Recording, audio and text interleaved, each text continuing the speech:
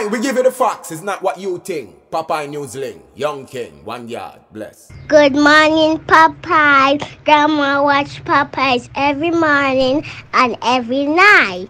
Greetings viewers and subscribers. So I took the day off yesterday and had planned on taking today as well, but it's better late than never. No, I'm planning on taking another day or two this week. I'm trying to sort out a few issues, and one of the things I'm planning on doing is more live shows. I will still be dropping a news video for the day, but I'm sorting out a few stuffs to start doing more frequent live shows. Also, I have a crime and solutions summit coming up, but I will tell you more about that. But stand by. Yeah man, stand by. There are great things in store, and me nah apologize for coming out late today because I almost took today off as well. But guess what? It's better late than never. And remember me tell you, the news them a pile up. Now, in today's news, so on Friday, I carried a story about that guy on your screen. His name is Ricardo Chambers. He was arrested and charged for fraudulent conversion. I told you that Ricardo, he had collected 1,000 Canadian dollars to build a bedroom set. However, CM was not delivered. Neither was the money returned. So that was what I said on Friday, and I am taking the blame for some of the comments I saw. No, 1,000 Canadian dollars is not the cost of the bedroom set. That was actually a down payment on it. Now, I also told you that the Portmore police, they were appealing to other customers who were defrauded to come to the station. Well, my information is that persons are flooding the station. And over the weekend, Ricardo Chambers, he was slapped with 3 additional charges. It is alleged that Ricardo, he took 160,000 Jamaican dollars from a female operations supervisor as down payment to build a bedroom set. Another 1,000 Canadian dollars was collected from a female banker as down payment to build a bedroom set, and another 200,000 Jamaican dollars was collected from a male teacher as down payment to build another bedroom set. But to date, none of these bedroom sets have been delivered, and Ricardo, he has been unable to return the money. So the charges are piling up against Ricardo Chambers. Another lesson to be learned right here is, if you are going to be running a business and you know nothing about that business, leave it alone. Leave that business alone. Nobody go run it. Because Ricardo, he knew nothing about building furniture, yet still he opened a furniture making business. But the most important lesson to be learned right here is being honest in your business dealings. Do not take people money and use it if you know you're not going to be able to deliver what they are paying for. I am expecting a lot more charges this week, and I'll be informing you about them. In this next story, this one took place last night, Sunday, August 13, almost 12 midnight. It took place at Comfort Hall along the North Coast Highway in the parish of Trelawney. We are learning that a party was being held in the Comfort Hall area. A lot of persons were standing along the roadside. A man, he was driving a blue 2015 Subaru Impreza motorcar from Montego Bay towards Falmouth direction when it is alleged that one of the partygoers, he stepped out into the road.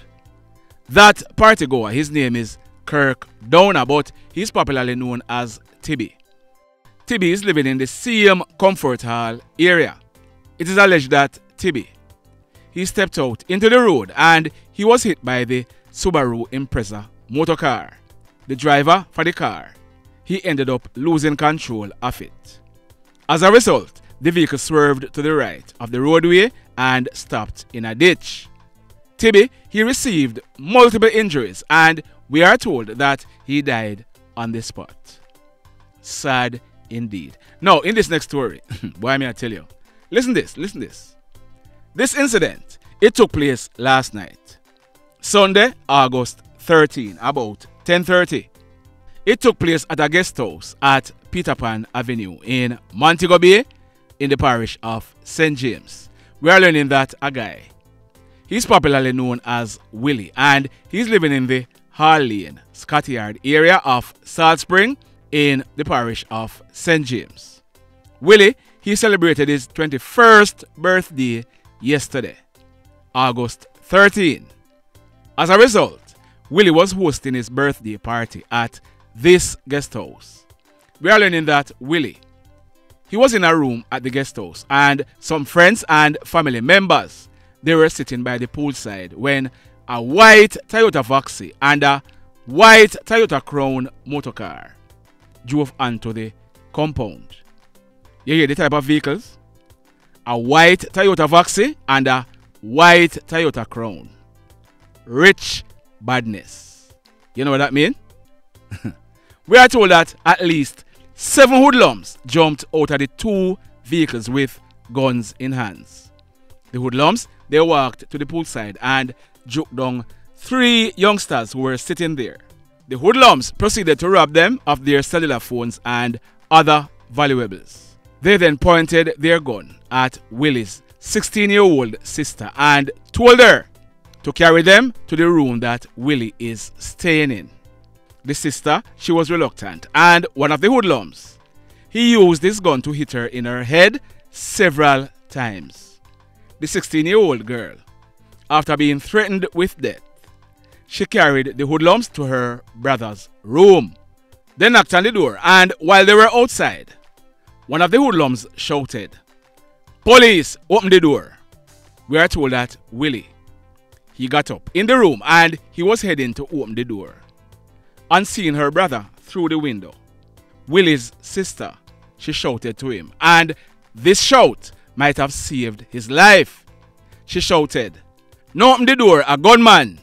The hoodlums, they then fired several shots through the window, hitting Willie to the left side of his face and his right foot. The hoodlums, they then jumped back into the Voxy and the Crown, making good their escape. Willie, he was rushed to a nearby hospital where he was treated and admitted in a serious condition. The police, they were called, and when they processed this crime scene, 22 9mm spent shells were recovered from the scene. So this attack was a targeted attack, and these hoodlums, they went to the guest house with one intention, and that was to kill Willie. When I said rich badness earlier, have you deduced anything from that statement? Boy, may I tell you. Now, in this next story, this one took place on Saturday, August 12. It took place at a section of Paradise in the parish of Westmoreland, known as Cooley Town. That female on your screen, her name is Shantal Calder Whittingham, but she was popularly known as Pokey. Pokey was born on January 1, 1996. She lived at Brighton in the Little London police area in the parish of Westmoreland. We are told that Pokey, she was married to a man who is popularly known as Lucky. They have a 6-year-old son together. We are also told that back in the day, Lucky, he was usually in trouble with the law, but Pokey, she tamed him. Whenever you see Lucky driving around, it's usually him, Pokey, and their 6-year-old son who are in his Toyota Noah. We are also told that they were involved in the fishing business. They owned at least one boat that is docked in Negril, and Lucky himself and other men, they would go to sea to catch fish from time to time. We are also told that they had some fish pots set off the coast of Paradise.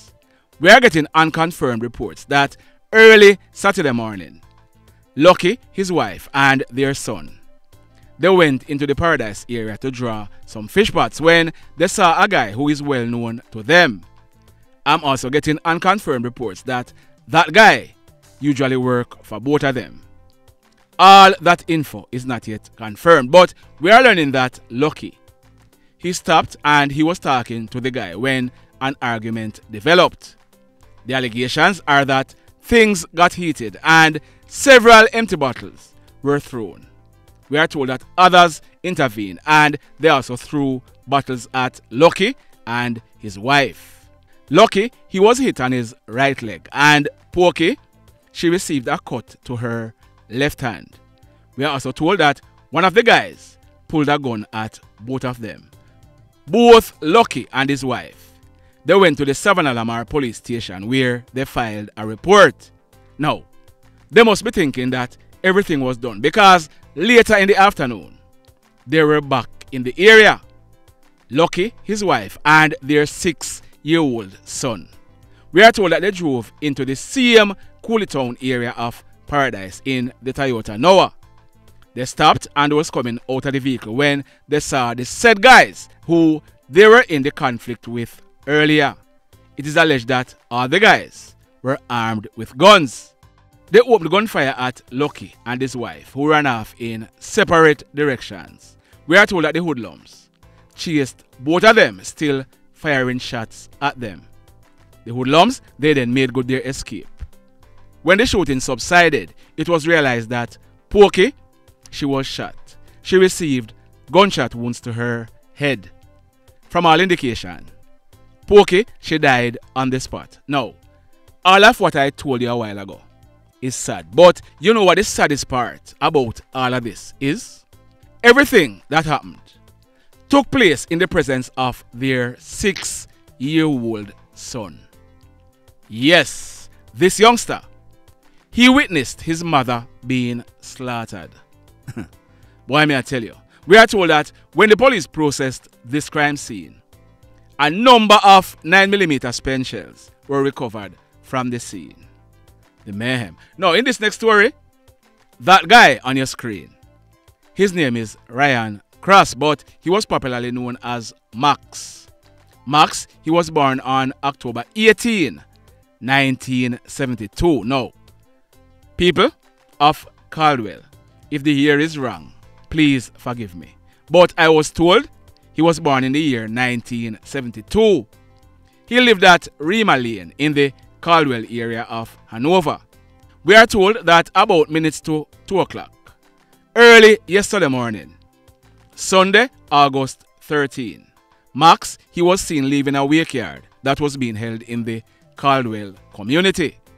He was seen driving a blue Toyota Fielder motorcar, but for whatever reason, someone wanted Max dead and hoodlums were waiting on Max near to his gate. We are told that residents of the area, they heard gunshots being fired, but we are not sure whether or not the police were called because no checks were done. But about 8 o'clock in the morning, residents, they stumbled upon the lifeless body of Max. He was seen slumped over the steering wheel of the blue Toyota Fielder motorcar that he left the wake yard driving. Blood was seen oozing from all over his body. The police, they were called, and when they inspected Max, he had gunshot wounds all over his body. He appeared to have died from earlier when he was shot. We are told that when this crime scene was processed, a number of 9mm spent shells were recovered from the scene. The mayhem. So let me ask you something. Let me ask you something. Have you hit on the love button as yet?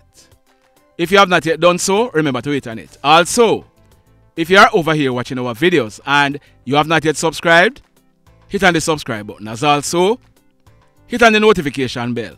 Then click all so that whenever we drop a new video, you'll be one of the first to be notified. And if you notice, we are now over 197,000 subscribers. We are hoping to reach 200,000 subscribers by my birthday, which is on September 1. So by month end, we are hoping to reach 200,000 subscribers. So continue. Yeah, man, continue.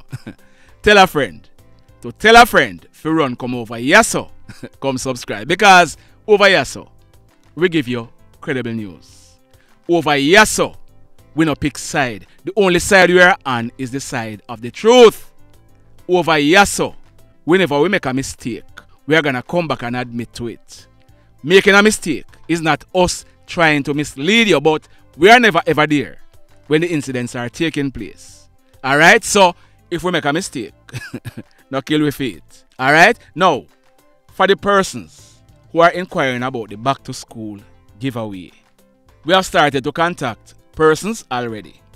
The truth is, not everyone is gonna benefit. I wish I could, but it's just not possible. So if you are not contacted by this weekend, sorry, but better luck next time. Alright? Now, in the final story for today, this one is bizarre to say the least. This one has jealousy written all over it. You have to listen to the very end. Now, a lady, her name is Mrs. Patsy Allen. She was born on July 23, 1942. Mrs. Allen, she is 81 years old. Mrs. Allen lived overseas for many years where she worked as a nurse. She retired and she returned to Jamaica and was living at Kendall in the Green Island Police area in the parish of Hanover. Mrs. Allen, she has big children, including at least one son. Now, there is a reason why I said that. Keep on listening. Now, we are told that Mrs. Allen, she had a caregiver. Her name is Mrs. Teka Anderson Nesbeth. She was born on July 15, 1950. She is 73 years old. Mrs. Nisbeth, she lived in a nearby community named Grange in the same Green Island Police area. So, like I was saying, Mrs. Nesbeth, she is Mrs. Allen's caregiver. Listen to me carefully now. Listen to me carefully. We are told that Mrs. Nesbeth's husband, his name is Mr. Roy Nisbeth, and he is 90 years old. We are getting information from credible sources that Mr. Nesbeth, he has been accusing his wife of being in a relationship with Mrs. Allen's son. Are you following me? You aren't? Well, 73-year-old Mrs. Nesbeth is 81-year-old Mrs. Allen's caregiver, but 90-year-old Mr. Nesbeth, he's accusing his wife of being in a relationship with Mrs. Allen's son. Got it now? Alright. So, on Saturday morning, about, well, maybe 10 to 11 o'clock in the morning, Mrs. Nesbeth, she left Mrs. Allen's home and she went home for the weekend. About 5 o'clock the same afternoon, a relative of Mrs. Allen stumbled upon her lifeless body. She was seen lying in a passage in her house. The police, they were called in and they commenced investigation. Mrs. Allen, she appeared to have died a few hours before she was found. Now, listen to me carefully. This is not me trying to talk down to anybody. I'm just giving you the facts, alright? Now, I was reading an article in the Jamaica Observer, and the article is saying that Mrs. Allen, she was found with several stab wounds.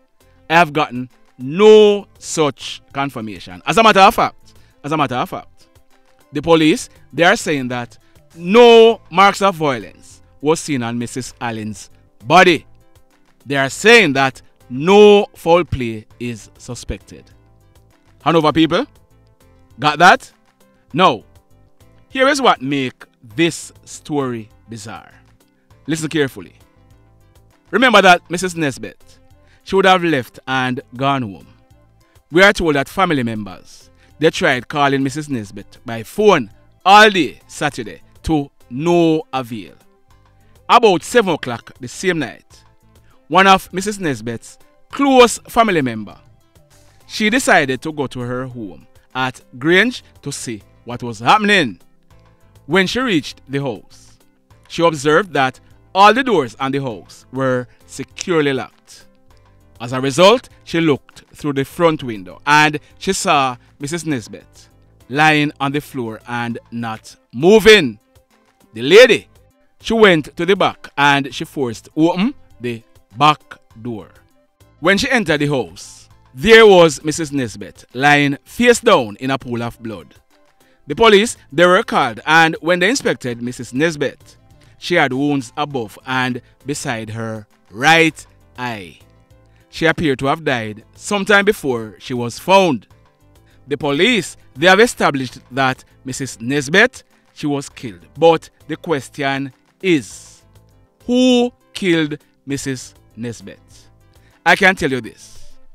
All the fingers are pointing at her 90-year-old husband who, up to the time of recording this video, he could not be found.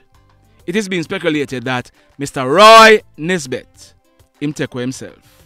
Now, as soon as I get more information, I will certainly be updating this story. But in the meantime, the mayhem continues. Blessed love, everybody. Tell a friend for tell a friend for tell a friend about Papa in Newslink and PNL Blog TV. Like, subscribe and share. Quicksilver sing, if we just unite, what a country this will be. If we just unite, Jamaica live in unity. If we just unite, what a country this will be. Just unite, Jamaica live in unity. Hey, crime it a mash up Jamaica. Criminals them a mash up Jamaica. Jamaicans mash up Jamaica. Oh Jamaica, me sweet Jamaica. Crime it a mash up Jamaica. Criminals them a mash up Jamaica.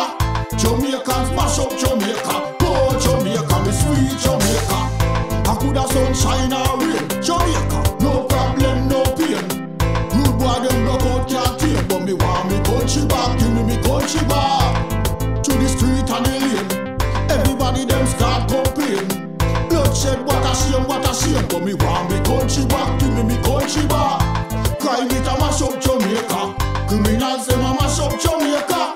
Jamaicans mash up Jamaica. Oh Jamaica, me sweet Jamaica. Crime it a mash up Jamaica. Criminals them a mash up Jamaica.